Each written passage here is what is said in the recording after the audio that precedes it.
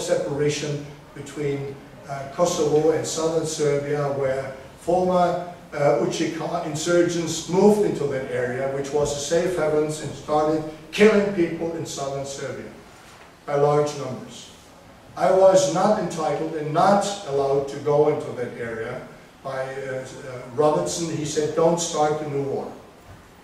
But I was constantly under fire by President Trajkovski in Macedonia. He said, you have to do something, otherwise this will also affect my country. So we basically went in after the training camps of those insurgents, and we basically tried to drive out, getting the weapons out. And one day we knew that quite a few of these insurgent leaders would leave the zone of separation for a burial in Gliana. So I called my brigade commander and said, this is the chance, go and apprehend them, arrest them and get them into Camp Barnstable in the detention facilities. And I called my boss, General Clark, and said, sir, today we'll probably can have a breakthrough in the pressure Valley problems by getting them. He said, great, Klaus, do that. In the evening, nobody called me. Nobody gave me any report. So I called my brigade commander, Rick Sanchez, and I said, Rick, how many of these insurgents have you caught? And he said, sir, none. And I told him this cannot be true, because we basically agreed that this is the big chance. Why did you not get any? He said, I was called by my national European US commander, the same General Clark, who told me go after them. Told them, don't go because we are here to support the Albanians and we will not go against the Albanians. So you can imagine, for me as a commander, this was unbearable. So I called my boss in the night and I said, sir, please come tomorrow morning and take my job as com KFOR, because I lost all my confidence in you and I cannot work with you anymore. Next morning he came, and if you look at the faces which you see here, a picture which my aide has taken, we are not at good terms by that time. And General Clark then told me it was a political decision by the Secretary General of the United States not to apprehend, not to arrest any Albanians. So I said, why don't you have Mrs. Albright coming over, being the new commander KFOR? That might be another possibility. We solved this situation then that Mrs. Albright called me in the morning. We called her in the middle of the night and she said we probably did not coordinate this accordingly and this will never happen again, and it did not never happen again.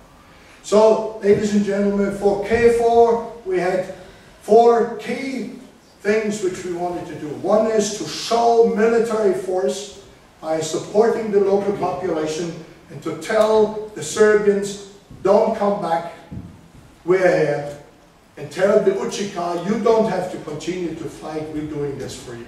Number 2, we wanted to reconstruct the country as much as possible at that early time, because at the early time, most of the NGOs which are in the country today have not been there by that time, and we had to do something to get over the winter.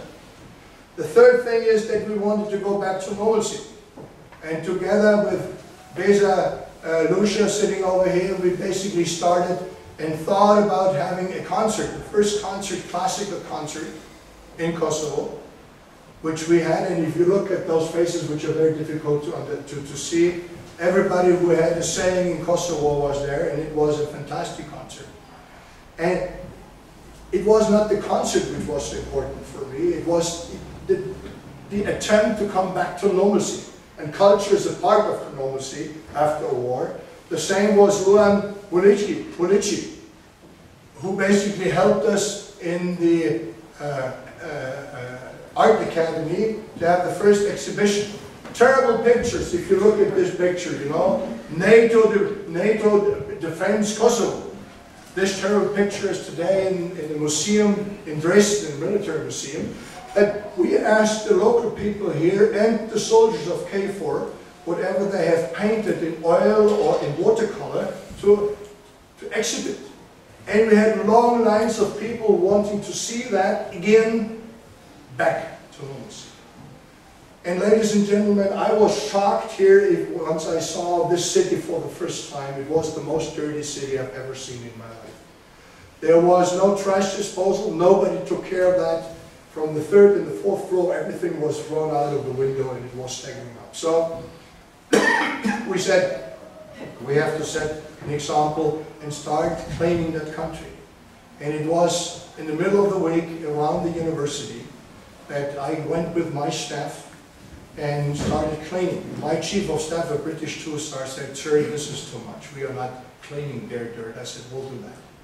We'll give them an example and show them that it's no use to wait for the future. If you don't take the initiative for yourself, you will basically destroy this country for the future generation." And the future generation, seeing this kind of creeks where the cars were disposed just by throwing them into the rivers, was not the ideal way. It took a very short period of time, and we have hundreds of students with those blue bags joining us cleaning the country, which I think was a big success for us. Overall strategy for the Balkans by that time, no. No. There was only a little strategy for Kosovo, a little one for Bosnia-Herzegovina, but no joint policy and no strategy combining all these different parts of politics. Nevertheless, we tried, Bernhard Kushner and myself by that time, not knowing about the comprehensive approach, we tried to work as closely as possible. We met every day, over 7 months, no day excluded, for 1 or 2 hours to solve problems which were military or civilian problems. And I told Bernhard Kushner, I put all my soldiers under your command, which NATO didn't like at all, but I said there's only one way, who is the speaker, and this is the political one, and I will back you up.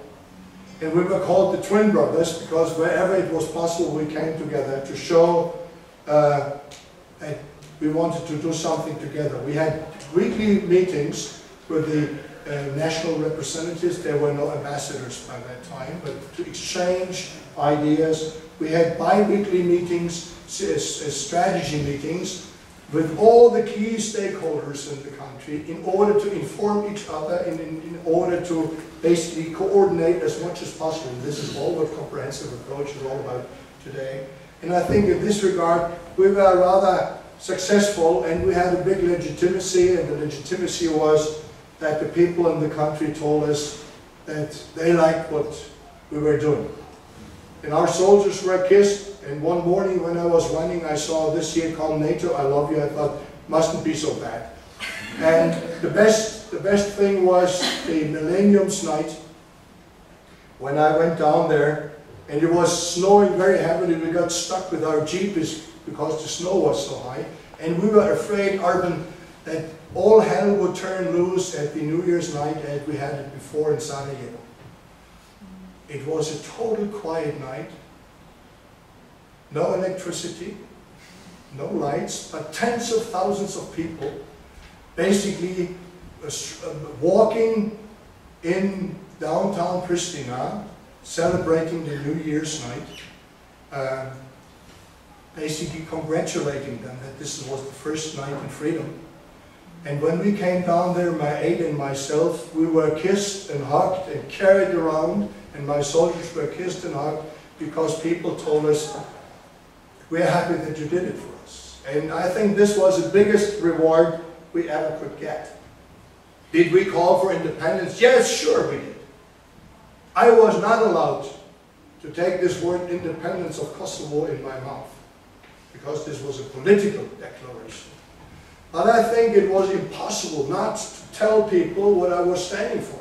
And sure, we came there to fight for an independent Kosovo because we could not imagine that Kosovo would go back under Serb Germany without starting a new war. And I was very happy when Hatem Sači declared independence, and when and we celebrated back home, and we celebrated in Germany, and we were very happy that the European Union basically said we will basically play a major role for this new independent country by having a US special representative and to have ULEX in order to take the Kosovar government by the hand. Whether they do it in the appropriate way or not, it's up to you.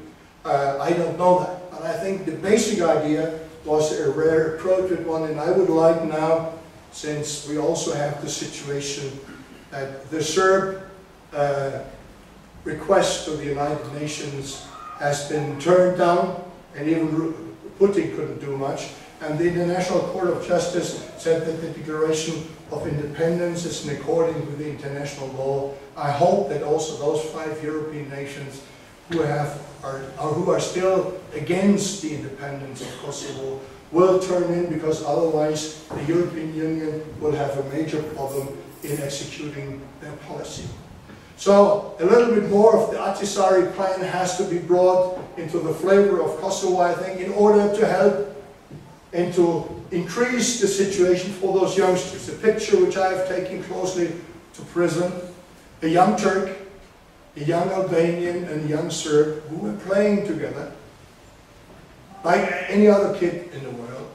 And I think we were not here as KFOR, and KFOR is not here to support the Kosovo Albanians. We are here to support the Kosovars, no matter what ethnic group they belong to.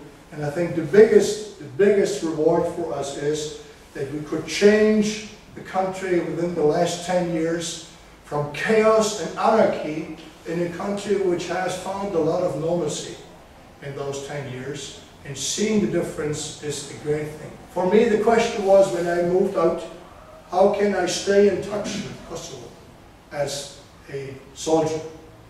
And Beza Lucia, by that time,